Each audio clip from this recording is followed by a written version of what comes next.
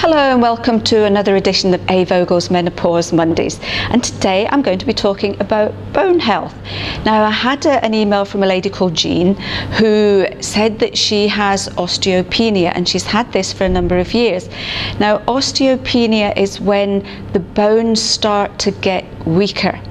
And she was really worried, because she already had this condition, that during the menopause this was actually then going to turn into full-blown osteoporosis. Now, osteoporosis is when too much calcium gets taken from the bones become weaker, and then they fracture very easily. So you may only just trip up, fall down, put your hand out, you can break your wrist, and there could be lots of other types of fractures as well.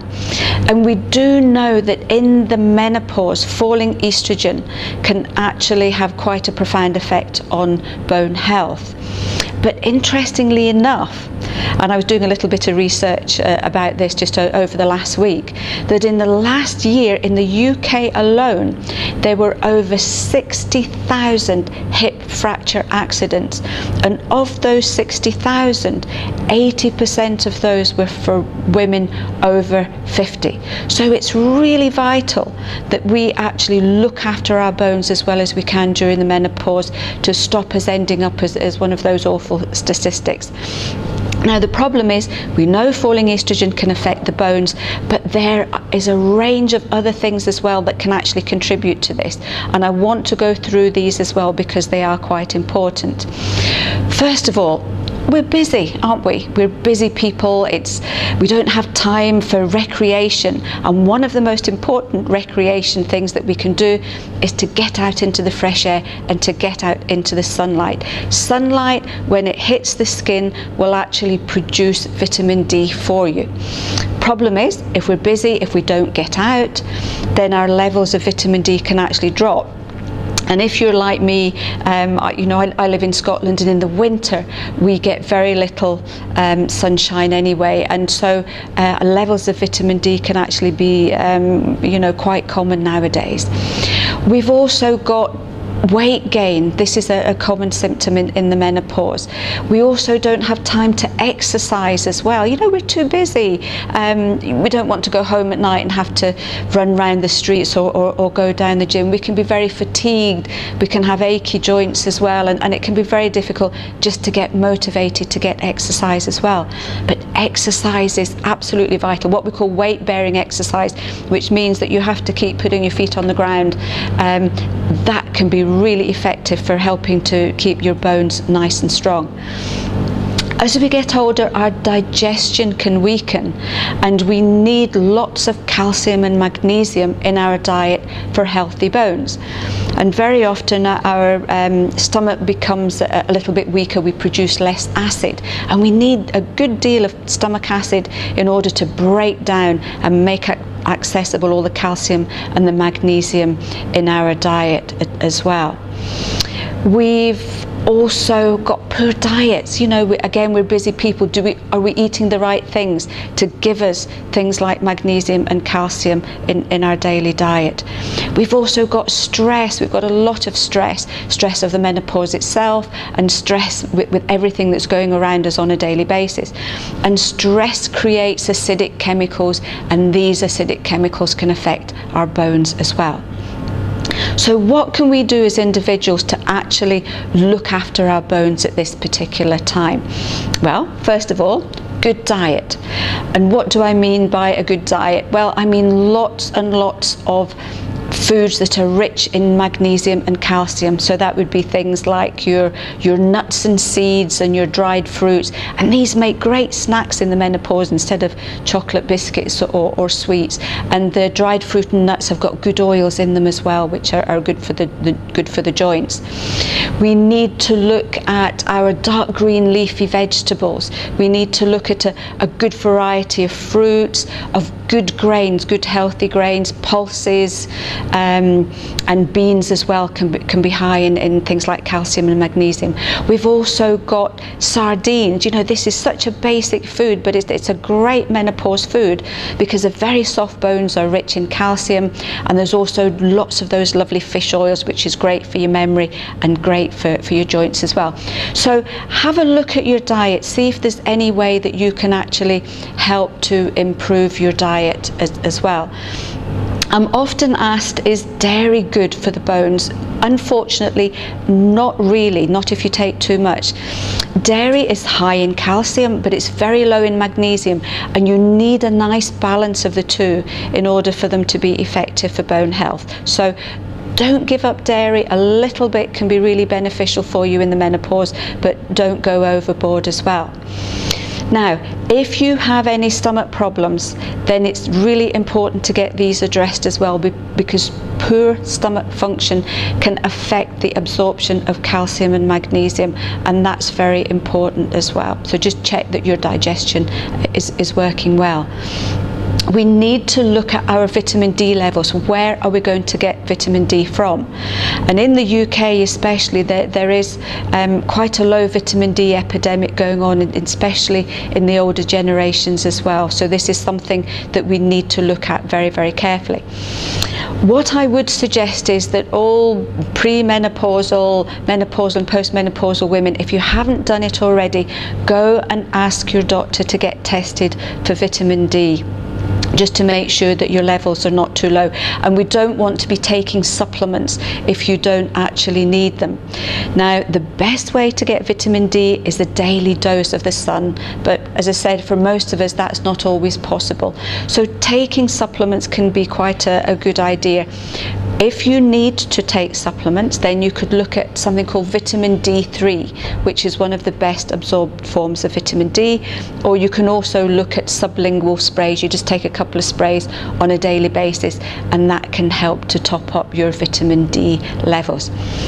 We do need to watch our weight. We need to keep that under control for bone health and joint health as well. And the other thing, as I said before, that's really important is weight-bearing exercise. And this needs to be done regularly. It's not something that you can just do occasionally. It needs to be done every day, or at least maybe 3 to 4 times a week. Now, you may well be asking, what's the best exercises for this? For those of you in the UK who saw that programme the other week on how to stay young, they actually found that the best exercise for keeping older people healthy on all levels was dancing. So, if you can join a dance class, if you enjoy dancing on a regular basis, this is a really good exercise to do. The other one can be walking.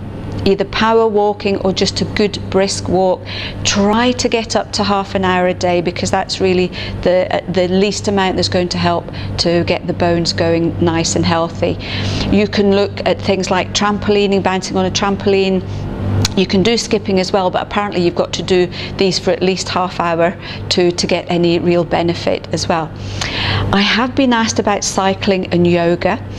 These will not really help with bone health, but if you do them, don't give them up, because cycling is a fabulous exercise for keeping your muscles strong, and it's wonderful for the heart, and keeping your heart healthy and strong as you go through the menopause is very, very important. Yoga is great for flexibility, it's really good for muscle tone, and these are important things as you go through the menopause. And yoga is really good for balance, because one of the problems with a lot of women who get hip fractures is the fact that they lose their balance and fall. So doing some kind of regular balancing exercises will actually prevent these things happening as you get older and older.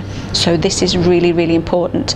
I've actually got one of these. It's like a ball with a platform halfway along it, and you just stand on it and try and gain your balance, and it's actually really difficult, but I try and do that for 2 or 3 minutes a day. Or you can actually, if you're standing waiting for the bus and you don't mind looking a little bit silly, is just standing on one foot and count to 30 and then try and balance on the other foot. Or you can do that, you know, I do it sometimes when I'm I'm at the photocopier waiting for the printing to start. So balancing exercise is very important for later on preventing falls that can then lead to things like hip fractures and wrist fractures as well.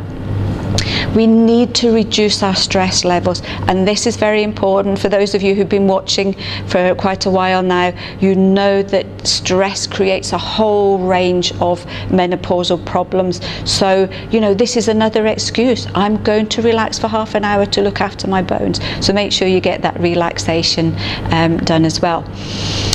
One of the things we need to look at possibly is taking a calcium and magnesium supplement. Now you may be asking, why do we need magnesium for calcium? It's very important. Calcium and magnesium, they work in harmony with each other in the body, and if you just take lots of calcium, it gets lost in the body, it doesn't know where to go. Magnesium is like the bus that takes calcium to your bones, so you need the magnesium in order to make sure that the calcium gets to where it's needed and doesn't actually get lost anywhere else. So getting a good calcium and magnesium supplement to add to your diet can be really beneficial. You can look at capsules. I tend not to go with tablets purely because they tend to be very hard and they don't break down, and if your stomach's a bit weak, you might not actually get a lot of benefit. So things like capsules, you can get calcium and magnesium powders now as well, you can get them in drink forms, so anything like that would be a good addition to your daily diet as well. We also have a lovely little remedy called calcine, which helps with the absorption of calcium as well, and some women find that can be really beneficial at helping with bone health, and we also recommend it for your hair and your nails as well. The other thing you can look at, if it's appropriate for your situation, is a phytoestrogen supplement. These are plant estrogens that help to just very gently raise your estrogen levels, so that can help with your bone health as well. We have our wonderful menopause support, or you could look at herbs like black cohosh and red clover as well. Now I get a number of women asking if HRT would be all right for bone health. Now, if you are taking HRT, and a lot of women who've maybe had an early menopause or you've had a hysterectomy will very often be recommended to take HRT to protect your bones, and it will protect your bones as you are taking it. But research seems to indicate that within 2 years of coming off HRT, you lose any of the benefit that it gave beforehand. Plus, if you have not made an effort to look after your bones whilst you've actually been taking the HRT, then you can end up with bone problems later on. So all I would say in these situations is that if your doctor advises you to take HRT for your bones, is that you ask them how long you have to stay on the HRT for, what happens when you come off HRT, and is there anything else you can do to look after your bones. And you can follow this little plan as well if you like, just to help to minimize any problems later on. So I hope that's given you a little bit of food for thought and has made you realise just how important it is, not just for the here and now as we're going through the menopause, but if we're going to have a healthy old age, if we're going to be mobile in our 70s and 80s and not end up with lots of fractures, that just how important looking after our bones are. Homework for this week, I think maybe try and do some kind of weight bearing exercise if you can, and let me know how you get on. So I'm looking forward to you next time when we'll have more subjects on A. Vogel's Menopause Mondays.